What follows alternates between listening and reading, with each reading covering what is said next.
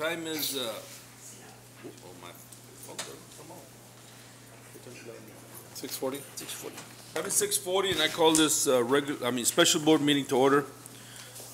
Today is June the 19th, 2017, and let the record reflect that present, well, the only board member that is not here is Dr. Richard Rivera. Other than that, we have, all members are here. Item 3, discussion and possible action for the board to consider approval to change the date of the regular board meeting of July 10th, 2017. Dr. Canales. This item was requested by our board president, Erasmo Lopez, to move the meeting for July 10th, 2017 to Thursday, July 6th, 2017. I will be out of town, so that's why I'm asking this, and if the board is available for July the 6th, I'll entertain a motion or another date. I'm available on the 6th. Anyone else? I'm available. Yeah, I get back on the 5th. I'm available. Okay. Yeah, I'm available. So move. Second. No. Who seconded it? Patrick. Okay, I have a motion by Isidoro and a second by Patrick to approve moving the meeting from July 10th to July 6th. Any discussion? Thank you. All those in favor signify by saying aye. Aye. Opposed, say no. Motion carries. Item 4, discussion and possible action to approve the WISD Early Learning Foundation Program, collaboration with the Hidalgo County Head Start Program. Dr. Canales. Board of Trustees, our staff members, Ms. Janie Peña, Ms. Melba Segura, Ms. Sue Peterson, have been working on a memorandum of understanding for the school readiness model between Weslaco ISD and the Hidalgo County Head Start Program to serve eligible 3- and 4-year-olds. This MOU is going to make it happen. As we all know, pre-K education is important. There's lots of research that shows that early childhood education is the link to close the achievement gap for second language learners and for children from economically disadvantaged backgrounds. This program will give kids an early start in developing vocabulary skills, social skills, literacy skills, fine motor skills, and will help get our kids ready for kindergarten. So we're requesting and recommending the approval of the Memorandum of Understanding with Hidalgo County Head Start Program. So move. I'll second. We have a motion by Andrew and a second by Oscar. Any discussion? Yes. Which Head Starts do these include? These include the Head Start. Ms. Peña, will you please? We're looking at 6 classrooms, 120 students at the bridge area of FDR, and it's a Head Start that's moving the location. It's Head Start Weslaco 1, located in La Placita, are asking to move to one of our facilities. And in doing so, they will be moving 4 classrooms, which we also had an MOU with and sending 2 teachers.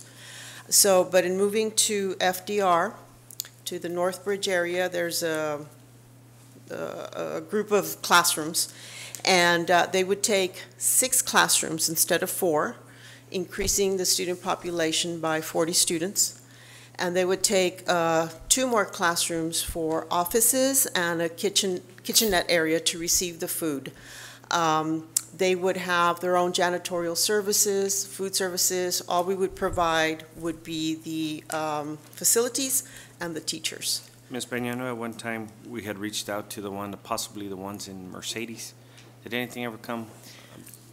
You mean the TMC and Is that? No. Yes. the formerly Texas Migrant Council, Teaching and Mentoring Communities? We're still working with them. They also wanted to move into those facilities. They would like to have 4 classrooms. And it's a work in progress right now. Okay. They would bring in an additional 60 students. 60. And they would come bring the students from Mercedes over here. Let me ask you another question, if you don't mind. Are there any other centers around our Mid-Valley area that maybe we can reach out to, since we're the only district that kind of does it, where it could possibly enroll and get our enrollment up? Well, yes. As a matter of fact, I sent out an email to Dr. Canales and to other cabinet members. Hidalgo County Head Start, the executive director reached out And there's a possibility, it's a work in progress, we're still researching it. They asked us if we would take 200 of their students that are located in Donna. These are Head Start students, they are not Donna ISD students, they are Head Start students. Some of them are from Weslaco, not all of them, some of them live in Donna, but they have 10 classrooms, and they asked that we would send 5 of our certified teachers. The reason why is because Donna ISD does not want to send teachers to them. They're not willing to do that. But the Hidalgo County Head Start people firmly believe that sending public school teachers into the Head Starts has really made a tremendous difference for the students. They're really being prepared for public education. And all the districts have gone into partnership with them, with the exception of Donna and Progreso at this point. So that's just Dr. starting. Those are Canales, talks that are starting. Dr. Canales, if you could please, I know right now we're only voting on the 40, but the potential of the 60 and the potential of 200, so that's 260. You know, we're going to keep our ADA at the 16.1. You know, the additional students will help the ADA. Right, and would be happy to research the impact on enrollment for students in a way, just to see the impact on enrollment. I'm not too sure right now if you're in Donna ISD, whether it'll count for enrollment, or whether we'll be sending teachers and not generating the ADA. So we'd have to look That's at something possible we have to solutions. research. Right. If it would have to be open enrollment district, there's a lot of other issues that Okay. need to be We looked can at. find out and research. send it up in the update, please. Logistically speaking, for the pickup and drop-off at Roosevelt, has that been worked out already? Yes, sir. Parking for parents, for Head Start parents has also been worked out. Playground has been worked out. Everything has been, for the facilities. The classrooms were in such condition that they could only take 17 students according to licensing. But because we're putting extra bathroom facility in the classroom area, they can now each have 20 students per classroom. So we're going to have 120. Okay. Awesome. It's 120, right? Yeah, well, that's a good thing. Does it affect our dollars, Andres? Budget? Do you have the money? Yes, well, we'll need more additional vacancies on teachers Okay. to provide for that. We'll have to, like Ms. Peña said, look at the enrollment figures and more or less come up with a projected ADA, Okay. because the money comes from actually coming to school, not to being enrolled. So comparing for example, the Health Academy, the younger students, how often they come to school, we can come up with a projection of ADA and give you better information that way. Okay. Please. The one thing I also want to do, since you all are working and moving forward on this, is looking at all day classes for the little ones. So, good job. All pre-K, not just because Head Start is already all day.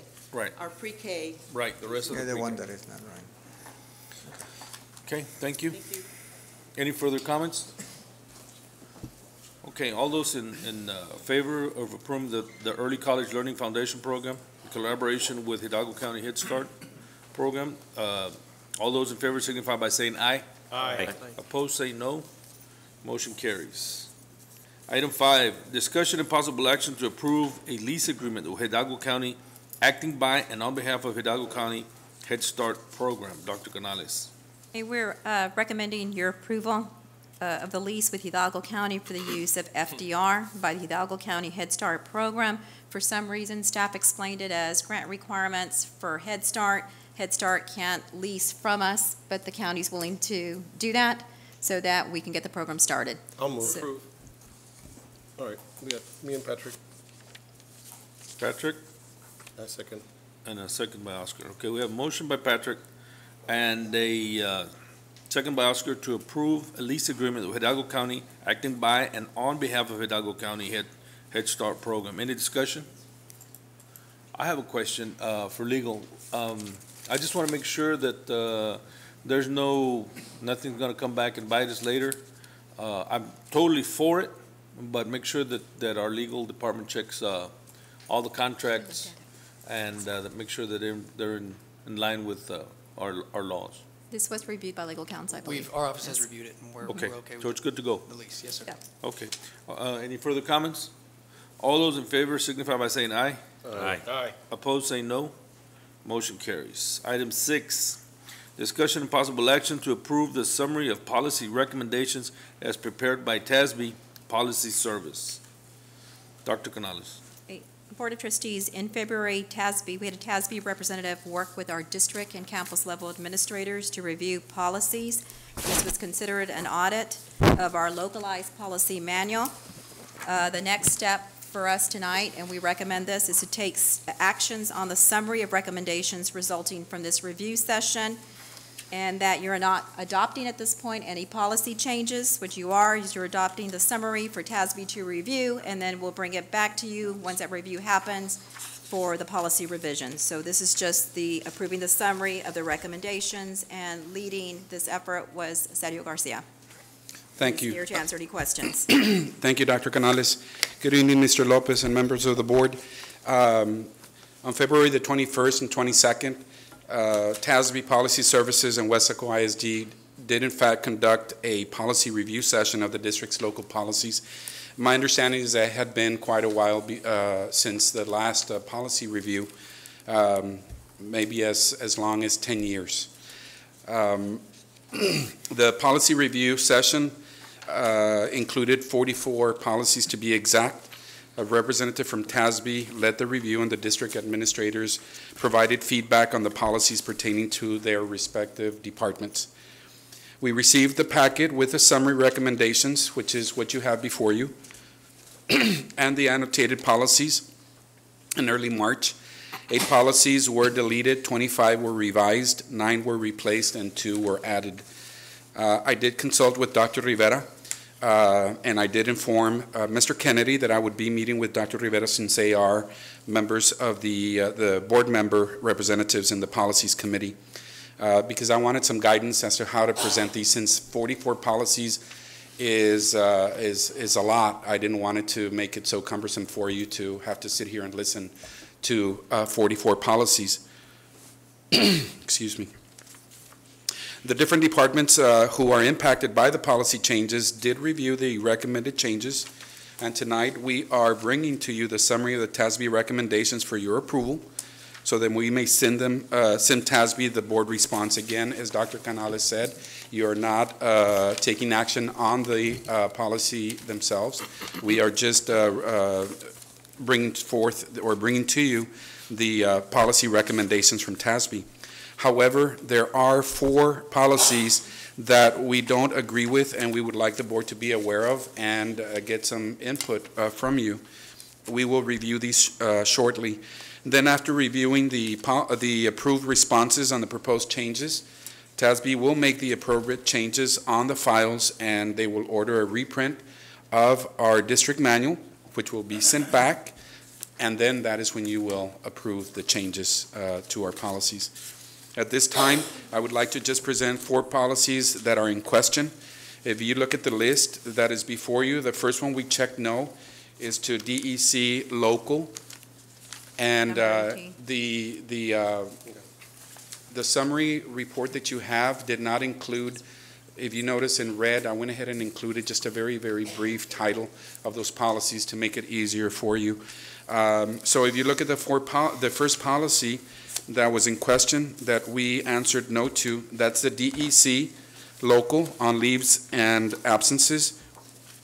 And the reason for this is because this policy, TASB struck out the information where it talks about the professional employees that are docked $40 for each full leave day used and $20 for each half day used. As well, paraprofessionals and auxiliary employees shall be docked $20 for a full leave day and $10 for each half leave day used. We don't agree with this. We would like to consider keeping it the same with your approval. The reason for this is because, first of all, Ms. Melva Segura, in case you have any questions, she's here to answer because this is a human resources policy, but she did have some information that she would like to share with you. Good evening, members of the board. I went ahead and provided you with a packet with information that we'd like to share with you.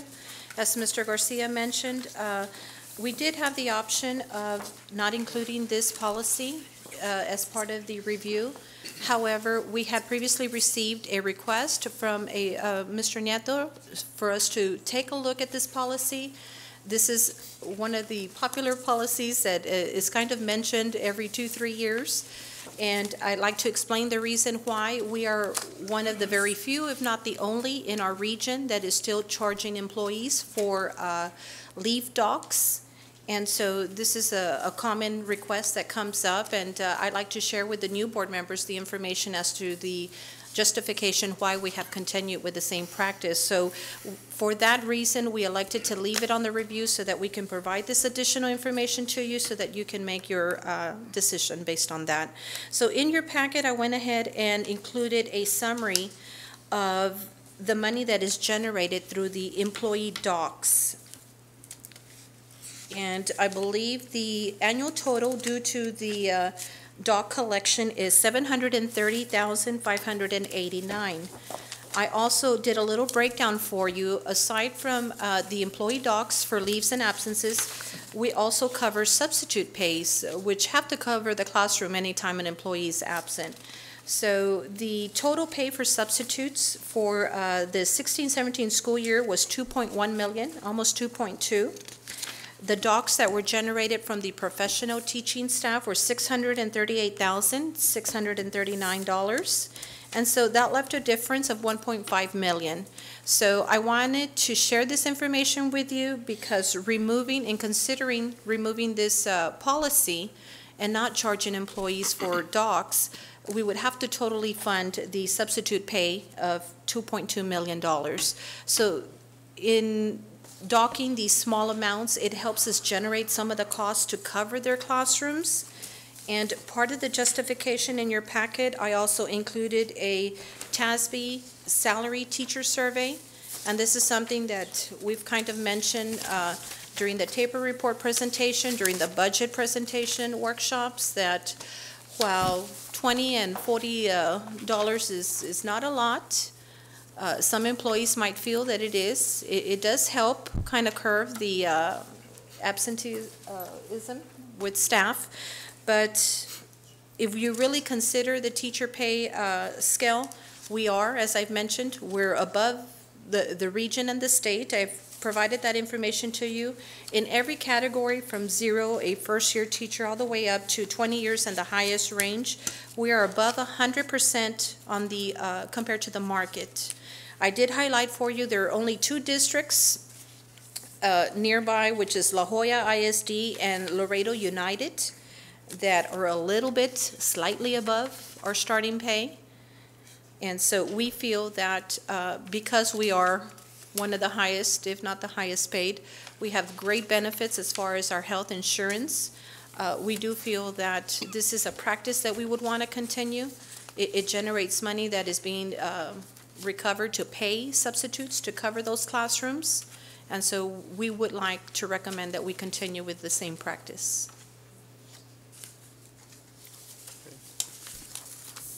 So just right now, for a teacher, if she calls in sick, we dock them, what, $40? Yes, we dock $40 for a full day of sick leave, and we dock $20 for a half day. For paraprofessionals, that fee is cut in half, $20 for a full day and $10 for a half day. Not every time they're off. No, correct. Only for personal days? Yes. Only for personal, right? Yes. Not for sick days? Not The for sick example days. was provided was for sick. If I'm a teacher and I'm sick and I Correct. call in, will I be docked? Correct. No. I'm sorry. If I'm a teacher and I call in, I'm sick, and I have to be home sick, or go to the doctor No, sick. you're correct. It's only for personal. Okay. Yes. And again, I've never agreed with it, and I still don't agree with it, even though I understand the extra money that the district does get.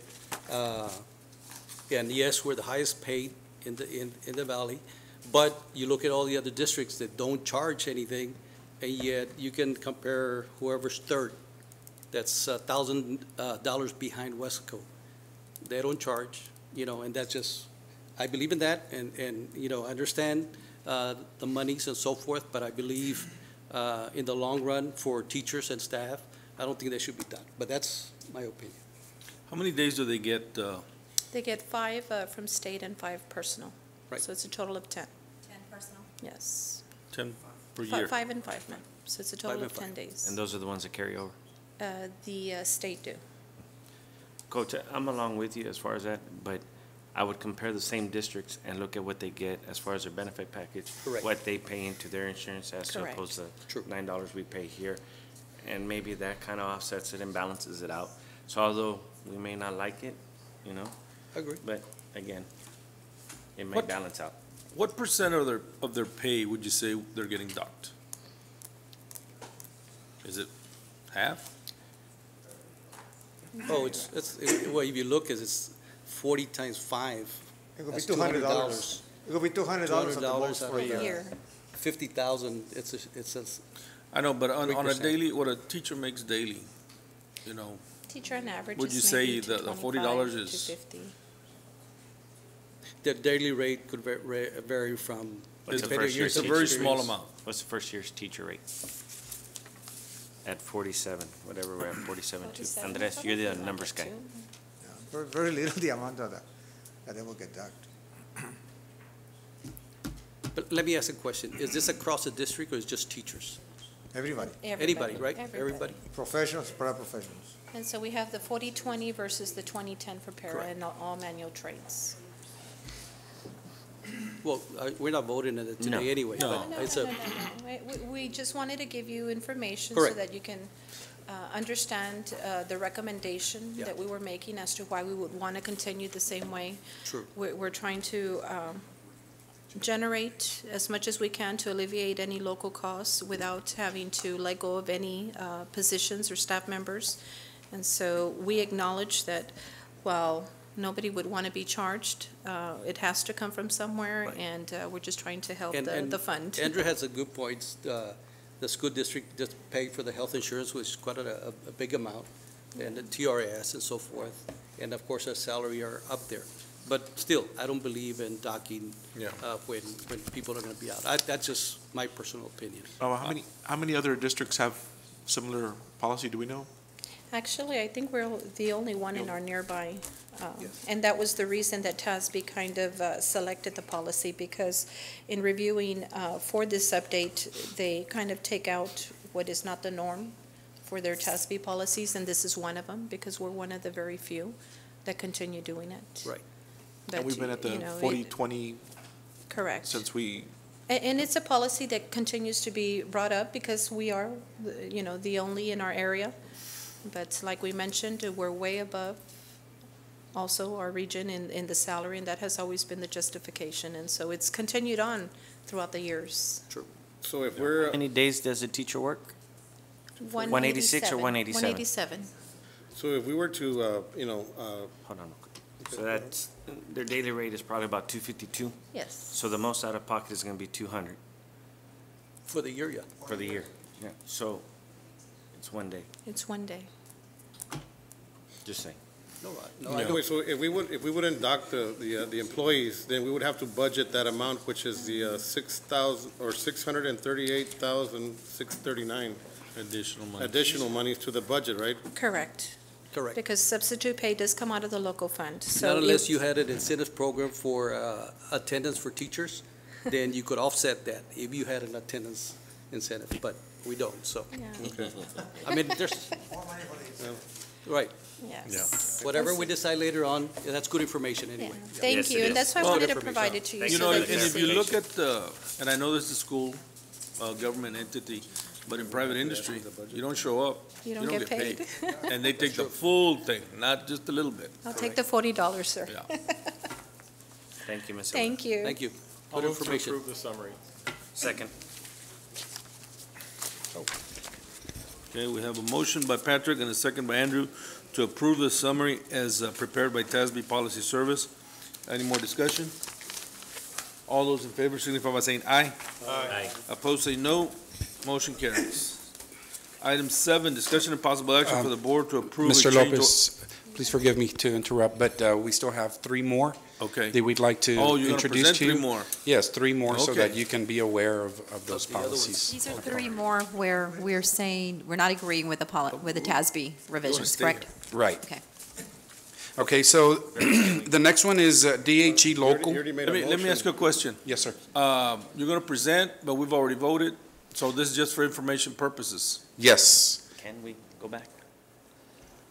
My suggestion would be to hear the proposals, and Okay. if take them as informational, and then we can sit on the vote. Yeah, there's Unless no, we decide otherwise, we can address it if somebody's going to change their mind, but I would say just hear the proposals and see what the thought is. okay, Yeah, correct. okay. Okay, may I continue? Okay, let's continue and give us the other ones, and at that point, we might change our mind as to if we want to approve it or not. Is that what you're saying? Right, correct, right. So do we have to call the vote back? Yes, if you have to rescind. Here's the thing, what you're accepting right now is just the summary as Right. presented to you, okay? Okay. You're not actually accepting the revisions. What the summary as it's being presented to you by staff right now Okay. is going to be sent off to TASB, and they will incorporate the revisions as we accept them.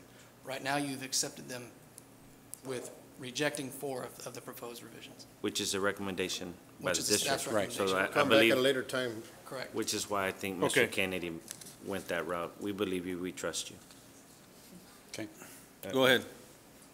Thank you. And yes, I failed to mention that there was 44 policies and that most of them we agree with. It's just these 4 that we had concerns on. The next policy is the DHE local, and this one deals with searches and alcohol and drug testing. This one also, I discussed with Mike De La Rosa. This involves the employee who operates a commercial motor vehicle, including a bus, and commits a drug-related DOT violation. And here, it says that the driver may be reinstated as a driver if he or she successfully completes a turn-to-duty test. And the employee may also be subject to follow-up tests. In my discussion with Mr. De La Rosa, and Mr. De La Rosa, if you'd like to add something, we disagree with this because we don't bring the employees back after they have tested positive for violating a drug-related violation. Then we don't bring them back. Okay. Go ahead. Yes, good afternoon, Mr. President. We've always had a zero tolerance policy when it comes to drugs, especially if they're driving a school bus. So certainly, we would not want to take the risk if there's a positive drug test, whatever, hoops they may jump through. We feel it's not in our best interest to bring them back. Okay. But not just only a school bus, is that correct? Yes. That includes anybody. Anybody? But under this policy, it would include a school bus. Okay. So like a coach that gets a DWI, do y'all find out about it, or how does that work? Y'all get a, They have a certain amount of time to report it, to include These HR. are, if I may, these are people that are in safety-sensitive positions. right, So mainly your bus drivers, your maintenance workers. There are some staff that are considered in a safety-sensitive position because they do transport students, say in a school suburban. So as those come up, if they're professionals, then they would go through the regular administrative process that they're required to go through with TEA if we let them go for that. So, but not all teachers, no, just our safety-sensitive right. individuals. That's what I was saying, a coach that drives kids. Potentially, yes. Right. This could potentially cause a professional or coach to be let go, but that's another process because they'd have to go through a hearing through Right. TEA. Okay. Okay, thank you. The next policy is DMA local, and this deals with the required staff development. And this one is just a matter of language. In this particular policy, it talks about the prior approval for professional and paraprofessional personnel attending conventions, conferences, workshops, and seminars on weekends, holidays, summer vacation, or other non-instructional time, and be credited with time equivalency. Here it says staff development, but we have the time equivalency program, which has additional requirements. So it's just a matter of language. Ms. Peterson, I don't know if there's anything you'd like to add on that, since this deals with staff development. The issue was that the way it read, someone could read that we're approving any out-of-town conference or weekend event to count for time equivalency, and we are not approving everything for time equivalency, so that has to be approved. So for staff development, teachers have to accrue 300 hours over a period of time to renew their license, so it does count for that, but it does not count for our time equivalency always. That's got to be approved. That has separate procedures.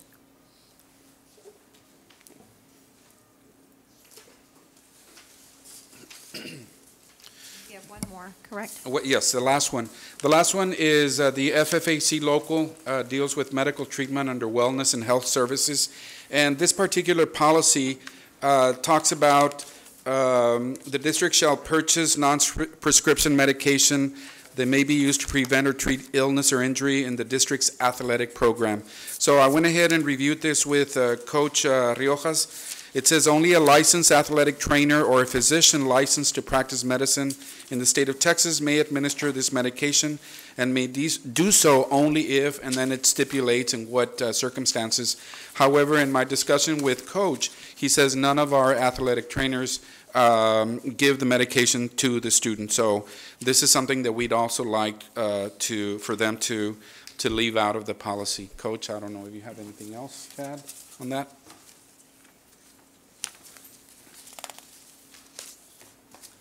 Correct. We, as a former athletic trainer, it's just not a good practice, in my opinion, to provide medication to students, especially during a contest, simply because of X reasons, such as, you know, the students are allergic to a certain medication. There's a lot of students with allergies nowadays. And then also, when you give a medication, you can also kind of help keep very serious symptoms from coming up, such as concussions and things of that nature. So we don't give medication to students after school, during school, and especially not during the contest. Okay. And that's the way it's always been? Yes, sir. Yep. Okay. That's the four of them? Yes, sir. Okay. And just FYI, I did review the legal policies just to ensure that we were not violating any of these local policies. Again, these are just recommendations from TASB. We will provide the chart that you have. We were supposed to select yes or no.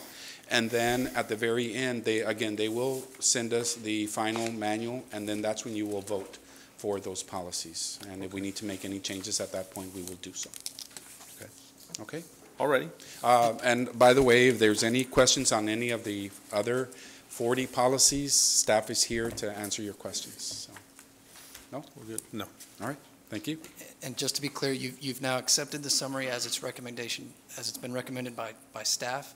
Should you want to, at this point, after hearing what Sergio said, revisit anything, it would take a motion to revisit and rescind. But okay. Well, just earlier we voted to accept the revisions, and now we've heard them, and they're recommendations by TASB and our staff. So does anybody have a concern that they want to address?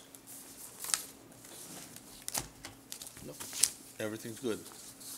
And these will come back to you. Yeah. Later So really, we're just approving the recommendations. They'll come back to us, and then we'll approve the actual document. Correct. Is that That's correct? Okay. So we're good on that. Moving on to item number 7, discussion and possible action for the board to approve a change order for the installation of vinyl composition tile, VCT, at Weslaco East High School Library as part of the tile installation project at 5 school campuses. RFP number 17-05-39. Dr. Canales. At this time, we're requesting your approval of change order number 1, which consists of the following: reflooring of Weslaco East High School Library.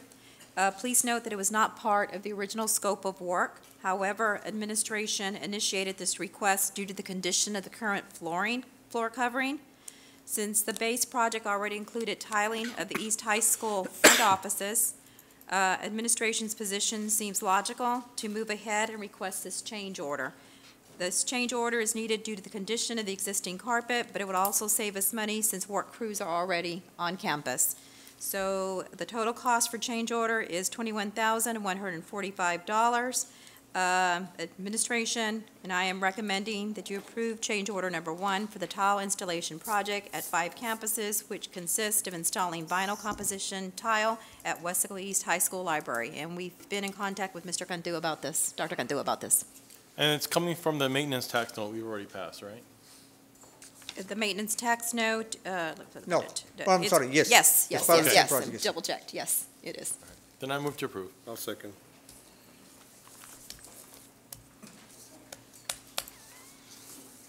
We have a motion by Patrick and a second by Oscar to approve change order number 1 for the tile installation at Weslaco East High School. Discussion. Yes. What's the difference between going vinyl and going tile? Vinyl tile? Dr. Cantu, it's your request. Can you come up, please?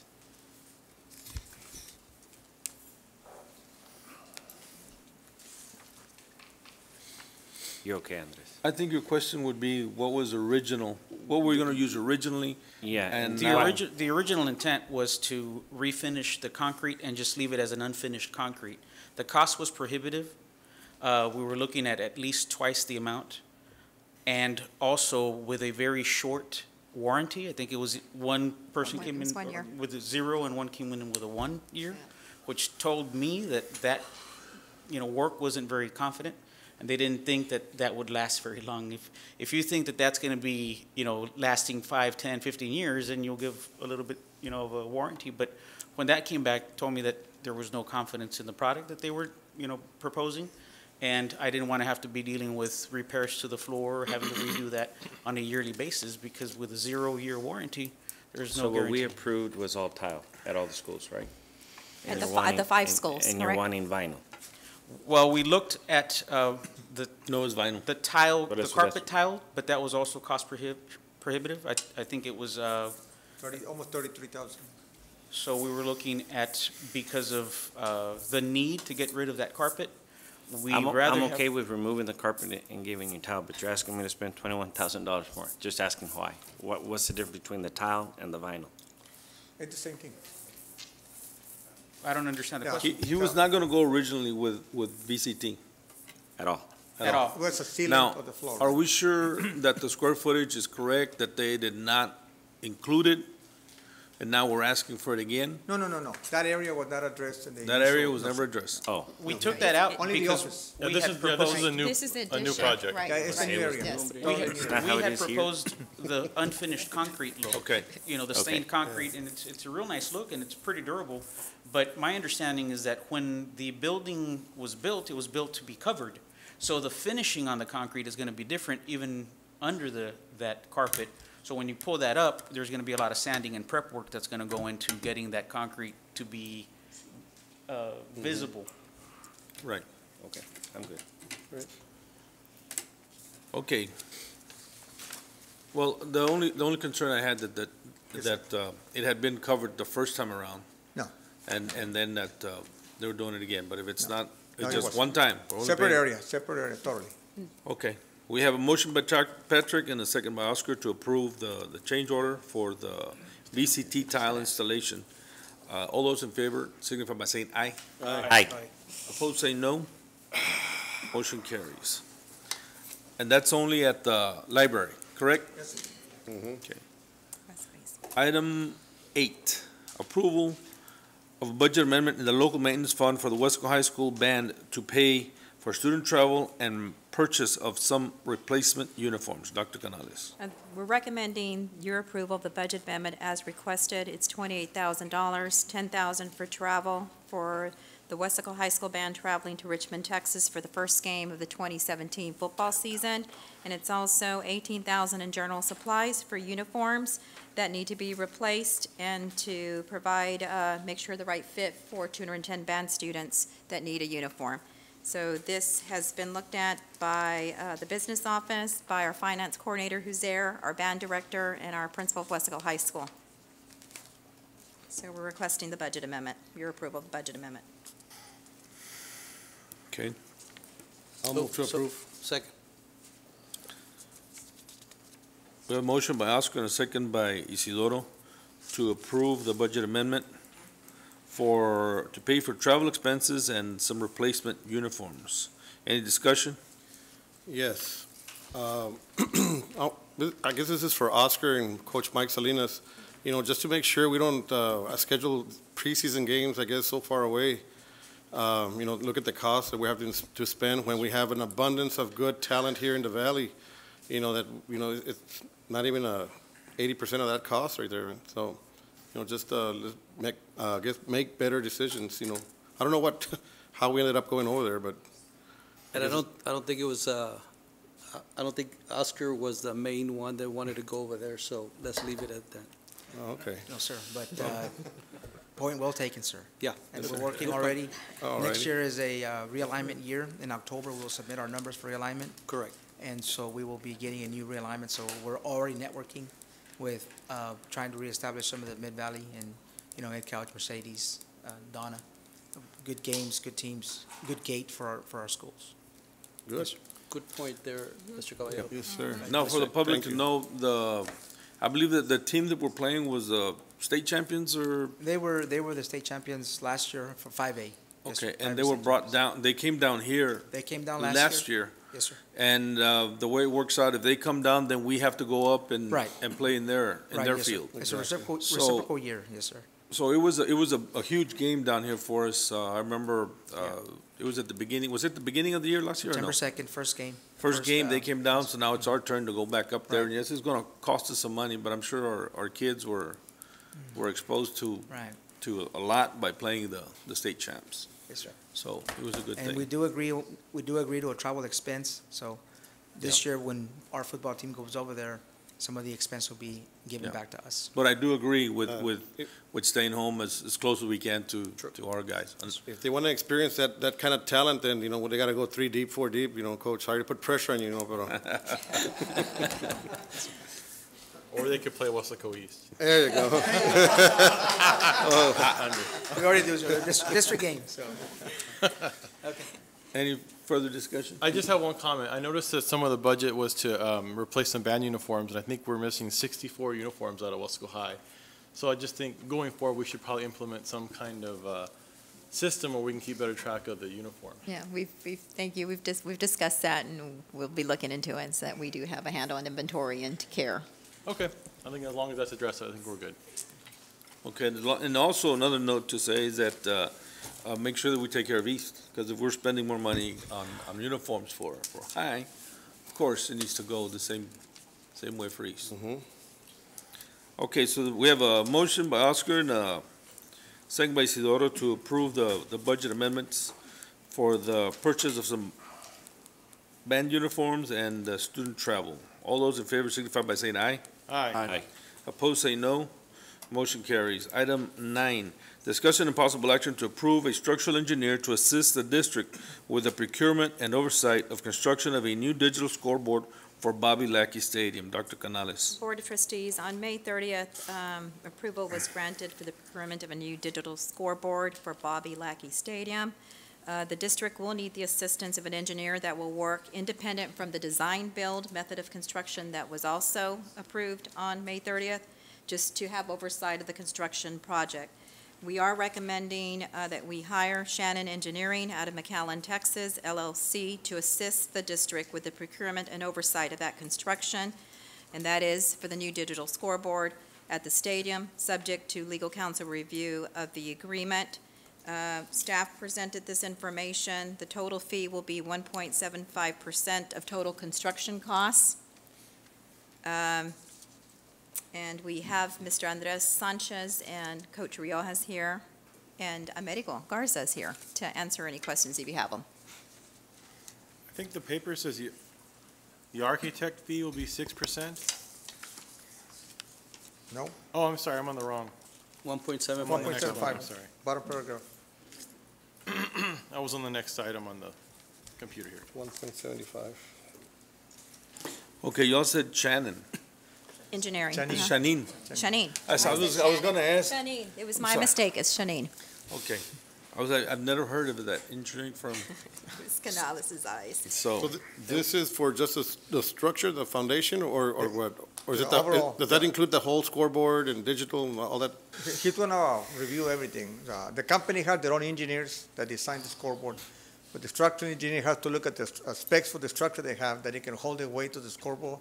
It's gonna be huge, the resistance against the wind, so you gotta go over the whole thing. You have to check the specs that they provide. If I may, Mr. Caballero, there's no review by Chanine Engineering for the electrical portion of the scoreboard. So essentially, we're taking it as a product coming in, per se. If I may use an example as a printer, we can hire somebody to come in, connect it and so forth, and do and watch and oversee the installation, but he's not necessarily going in there to check the electronics and the design of the electrical of the scoreboard. So we've done this before with the existing scoreboard, where the district provided the electrical for the scoreboard up to the point of connection, and then we just went off of the quality that we're getting from whoever we get as a vendor. And we have the 1.75% money allocated for? No, not yet. We had mentioned, when we approved the agenda item for the metro construction, that we were looking at raising the revenue for the scoreboard, either by selling the naming rights to the stadium or getting financing interest-free over a 5-year loan, or we could also get a loan from our depository bank. We checked with them, and they will give us a loan also. The interest probably like 4%, something like that, but we want to plan on the specs that we're putting out together, that we want financing from the scoreboard companies. We want to ask for free financing. A couple of companies say they would, so they're going to be part of the criteria we're going to look at. Okay. So this isn't included with the cost, of a scoreboard? Somebody overseeing? No, because they have to be independent from them, so we have to pay for them. We've done that before when we did design build. When Weslaco East High School, for example, was built as a design build project, we hired Mr. Rudy Gomez, it's an architect, to be the independent architect checking on what they were doing. Okay. Now, what happens if we need to get something electrical checked out? He would hire a consulting engineer, and they would charge us based on the fee they charge, the hourly rate they charge. Okay. We do that with other projects as well. Now, can we tell them, because I know that we've been working closely with Trinity Engineering here out of Weslaco. Can we add that to the motion to stipulate that if a structural engineer or an electromechanical electrical engineer is required for him to use Trinity Engineering? Is that an option? Yeah, if the board wants to designate any consulting engineer for electrical engineering, it can. Yes, because he's the one that's done most of our work here in Weslaco, and he is from Weslaco, and if required. Yes. Now, granted, right now you're just selecting the engineer. You're not approving any contract. Right. So maybe what I'd suggest instead is if you want to make that part of the contract term, to include that. Well, that agreement is included in the agenda item, so that. I think Right, but the process is you select your engineer, and then you negotiate with that engineer, and then you approve the contract. We're not approving any contract tonight. Correct. Okay. Is that? Okay, so. I was hoping that it would be higher with the contract as well, with all due respect, because we need to work on this item.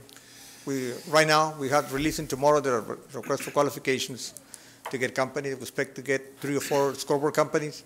At that time, we're going to release a request for proposals where we put more details on the specs for the scoreboard, the financing area, all those items. And if we wait to have the contract, approve the contract till July 10, that's going to put us behind on the process. We can do it, but it's just going to make us delay it longer. Well, it's really important that we do hire an engineer, local engineer, for the simple reason that the structure's probably put up all over the United States, all over the country, possibly all the world.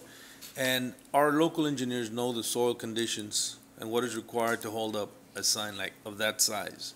So, really important that we do this. Yes, the agreement for the engineer says that in the event of electrical engineering needed, that it will be charged at the hourly rate.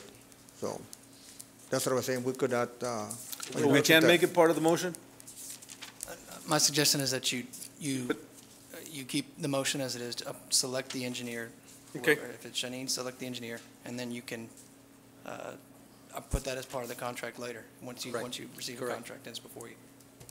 Okay. I'll entertain a motion. So move. Second.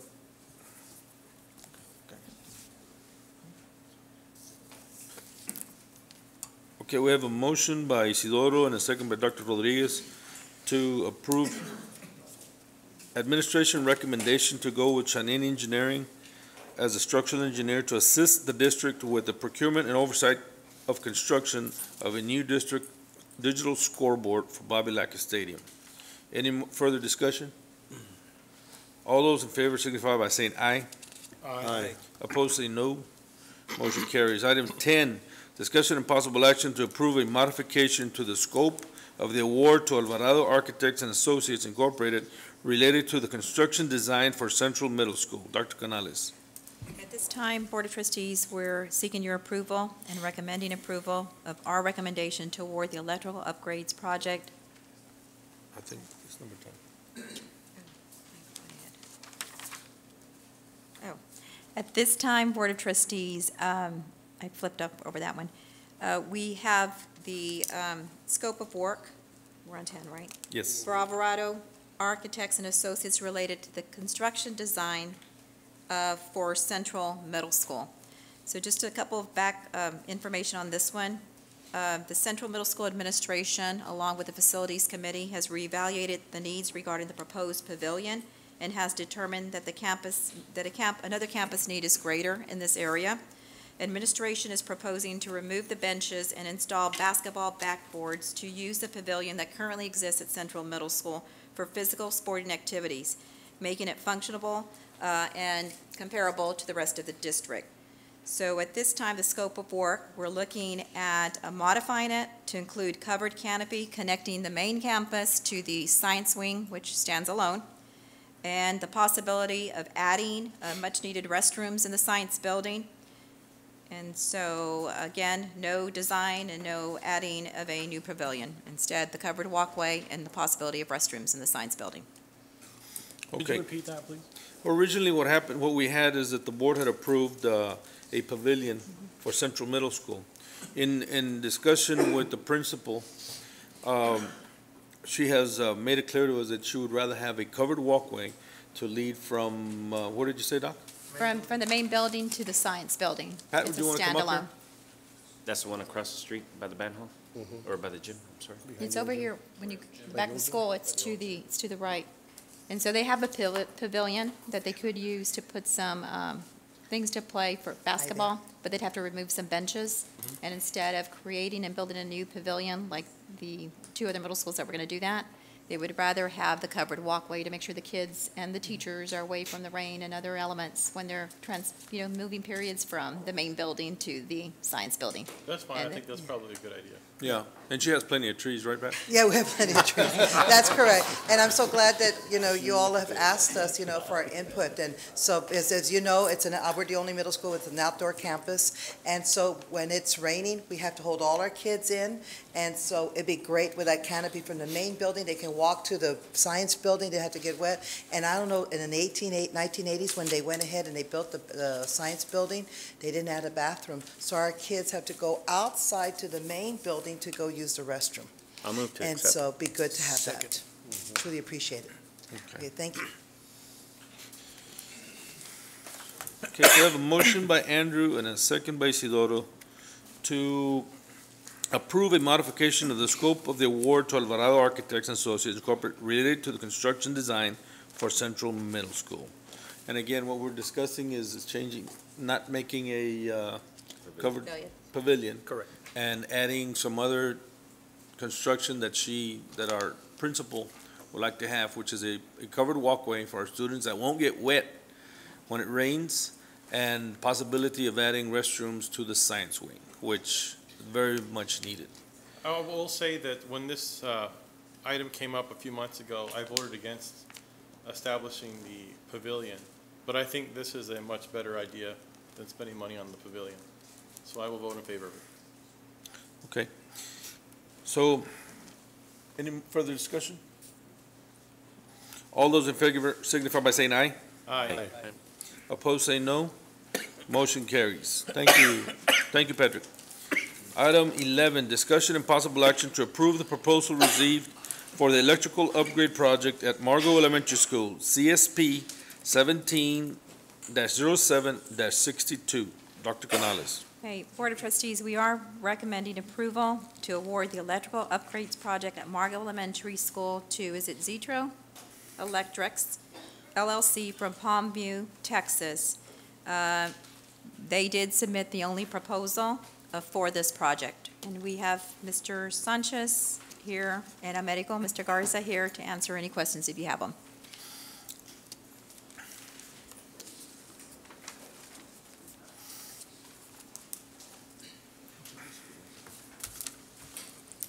Andres, the project in question that we're talking about is an upgrade to Margo. Electric system. Now, we're talking about the actual outlet plugs that are in the classrooms, is that correct? Yes. Medical can give a better description, but yes. You want to give us a little description of the project? Yes, Mr. Lopez, with me is Fidencio Alvaro. He's with Trinity MEP Engineering. He's a project manager. Basically, what we're doing is we're adding more power to the classrooms. Right now, we're averaging about a circuit per classroom, with some of the circuits being wired such that 1.5 classrooms per se are using one circuit, and that's not very practical. And with today's technology, the use of today's technology in the classroom, we really need to have some more power in there. So what it is bringing in more circuits, and each circuit could have as many as 6 to 8 receptacles in the classroom. But right now we're proposing three circuits, 2 of them specifically to cover the computers in each classroom, and another one to distribute receptacles throughout the classroom. And that's about 3 receptacles, I believe, per classroom for the additional circuit. Now, is that the normal of what we have on the other classrooms? Fidencio, you care to answer that one? You're talking about like a new facility? Well, yeah, no, if we're to build a new facility, is that the standard that you would use? Pretty much, yes, sir. Because right now the current building has, like Americo was saying, is probably 2 circuits, per classroom. And nowadays you have a typical classroom has computers, so we typically generate and design and engineer just so many circuits for computers use, and then we put other circuits for convenience in the classroom.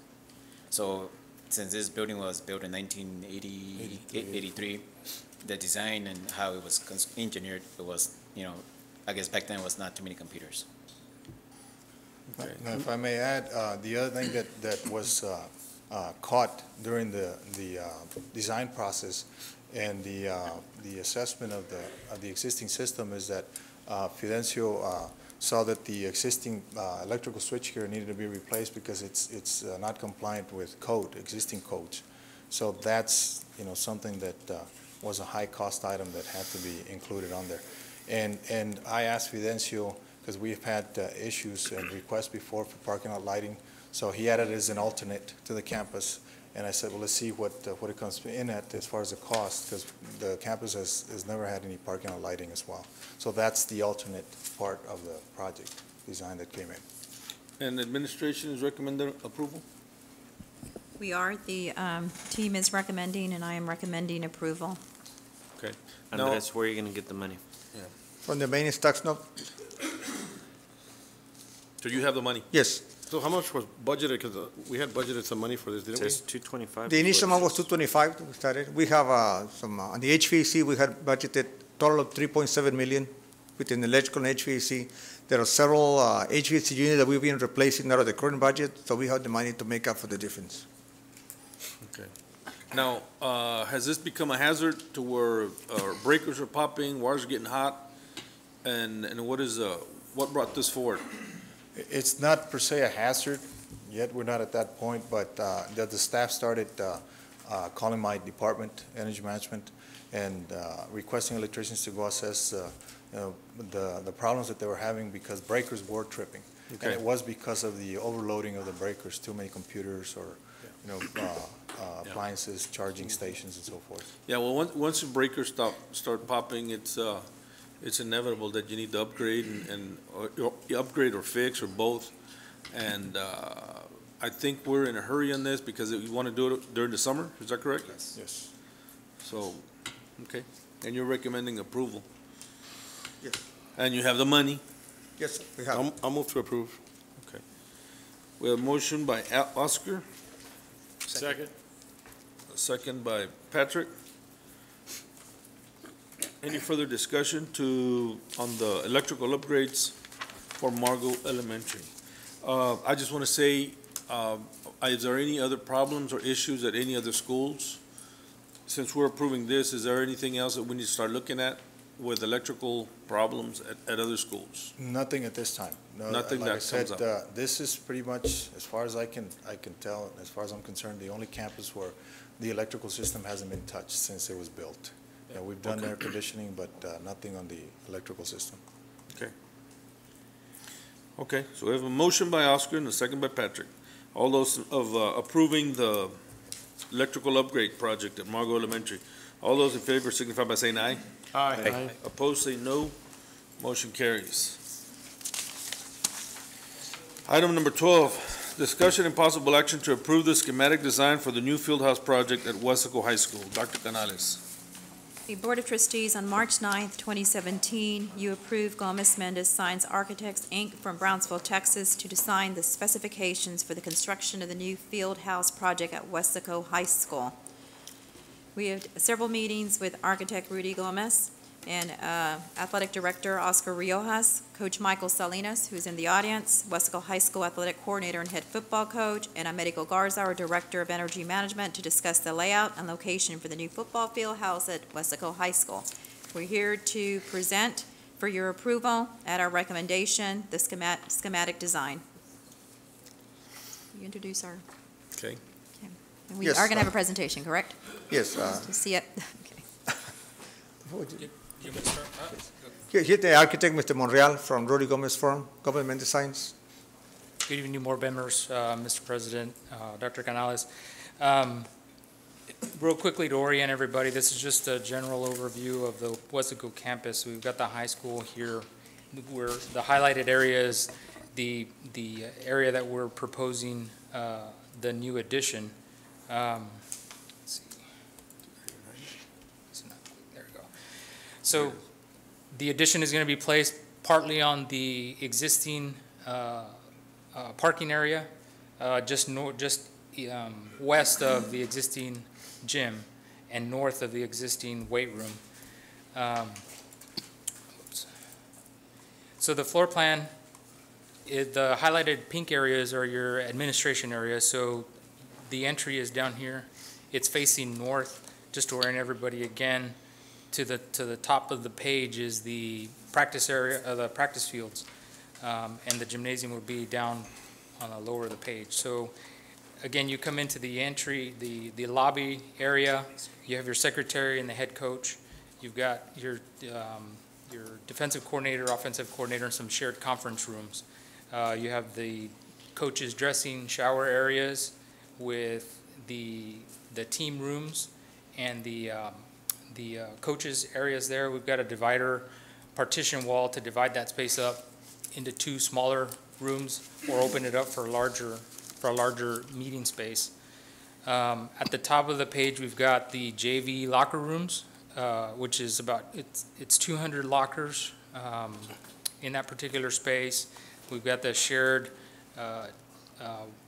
restrooms, showers, and laundry facilities.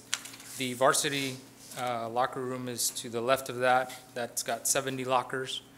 And then the support spaces at the end of the building are the garage area where you'd have your general storage and the gators to take equipment out to the practice area. We've got the training rooms, a couple of offices in that training area, and then the equipment room down on the lower side. Total square footage of the project right now, as designed, is 15,400 square feet, approximately. And this is just the beginnings of the elevation study that we started. Again, this would be facing the north side, so as you approach the building, this is what you would see.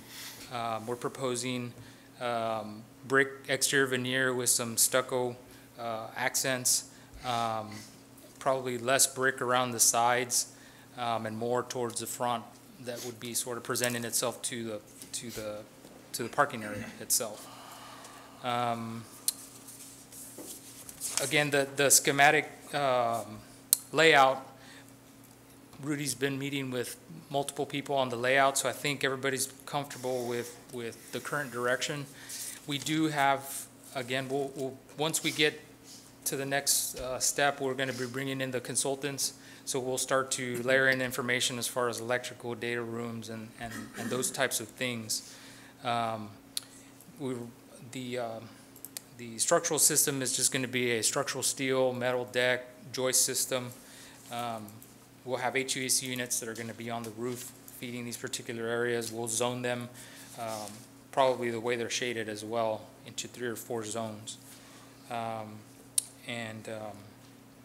That pretty much covers the schematic design, unless anybody has any particular questions. Just going back, you're not going to have any of these in there, are you?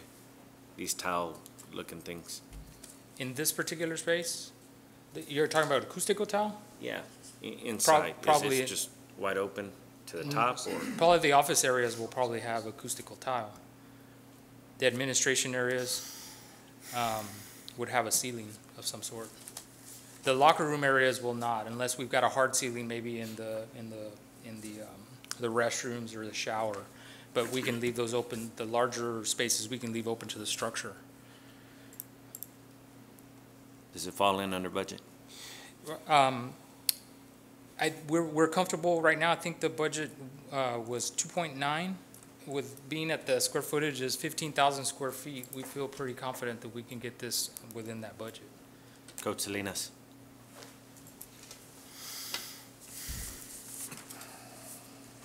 Yes, sir. You happy with the design?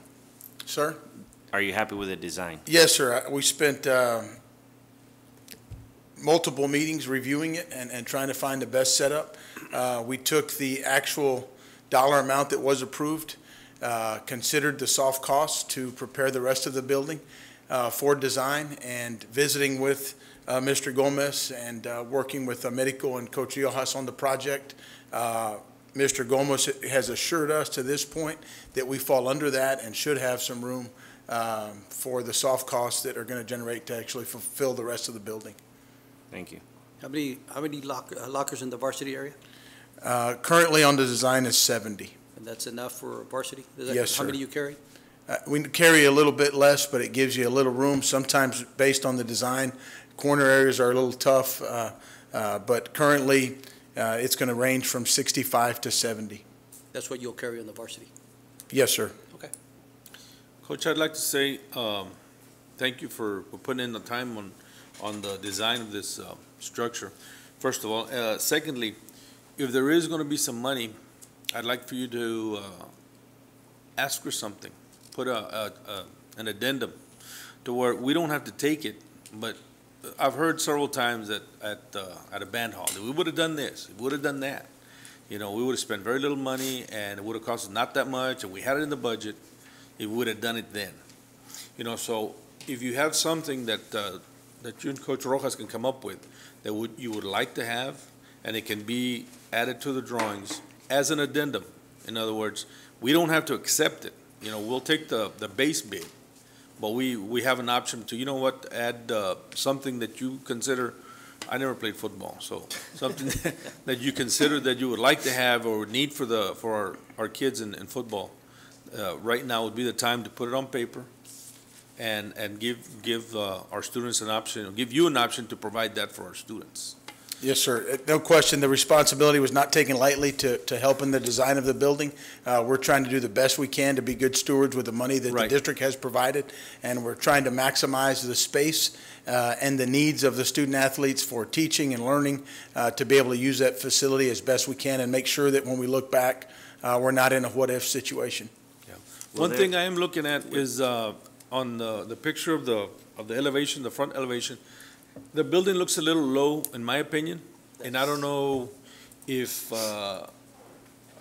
you're, you know, that the doors, I'm going to say 7 foot, and you got 3 foot on top of that. It looks like maybe 3 feet. The main entry, the top of the parapet's around 20 feet.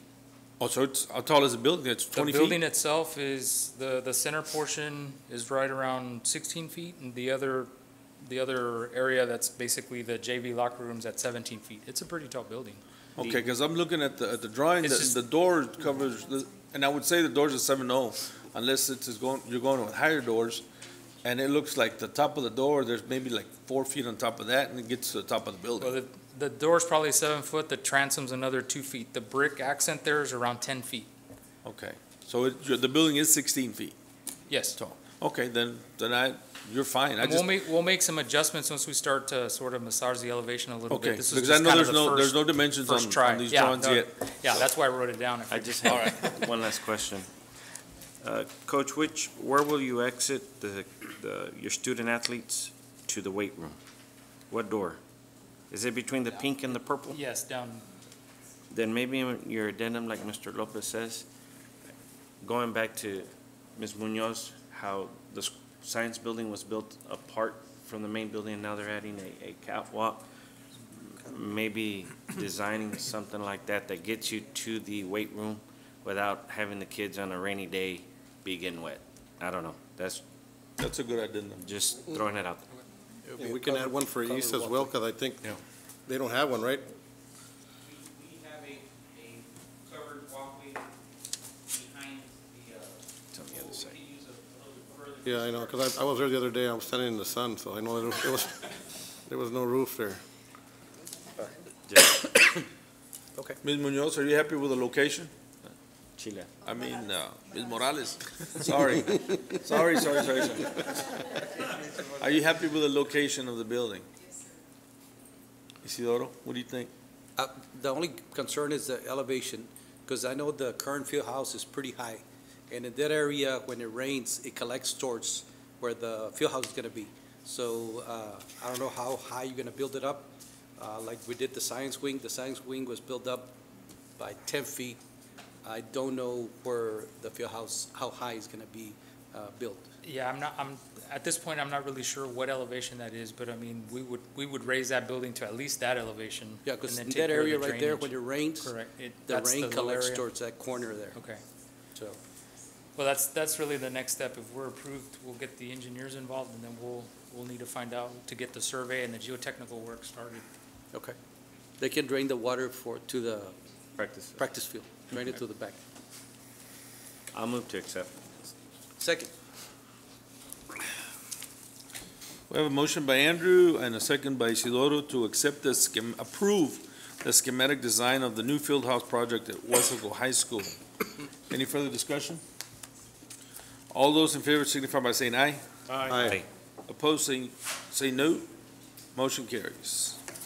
Item 13, closed meetings to discuss A, personnel matters, Texas Government Code 551.074. Number 1, employment of personnel. Number 2, resignations. Number 3, deliberation regarding the appointment, employment, reassignment, duties, discipline, or dismissal of a public officer or employee, Texas Government Code 551.074 and 551.071. A, deliberation of personnel on organizational chart. B, consultation with legal counsel regarding audit of health insurance. That's it. Time is, where's my watch? 7:55. Time is 7:55, and we're going into executive session.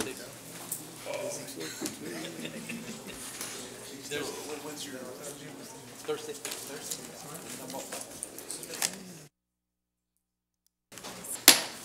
Time is 8:40, and we're back from executive session.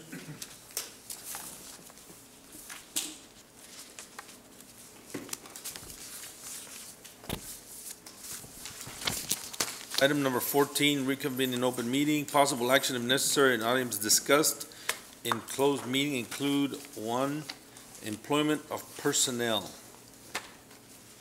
Dr. Canales. Board of Trustees recommend approval of the employment of personnel as discussed in executive session. So moved. Second.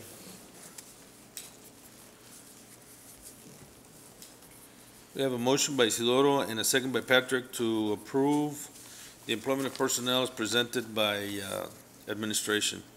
Any discussion? All those in favor signify by saying aye. Aye. Opposed, say no. Motion carries. Item number 2, resignations. Dr. Canales.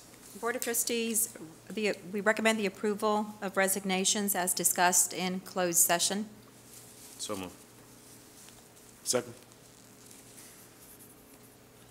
I have a motion by Andrew and a second by Dr. Rodriguez to approve the resignations as presented by administration. All those in favor signify by saying aye. Aye. Opposed, say no. Motion carries. Item number 3, approval of organizational chart. Dr. Canales. Board of Trustees, I recommend the approval of the organizational chart as discussed in executive session. So move. Second. We have a motion by Patrick and a second by Andrew to approve the organizational chart as presented behind closed session. All those in favor signify by saying aye. Aye. Opposed, say no. Motion carries. Item number 15, adjournment. So moved. Second. We are adjourned. The time is 8:42. This meeting's over.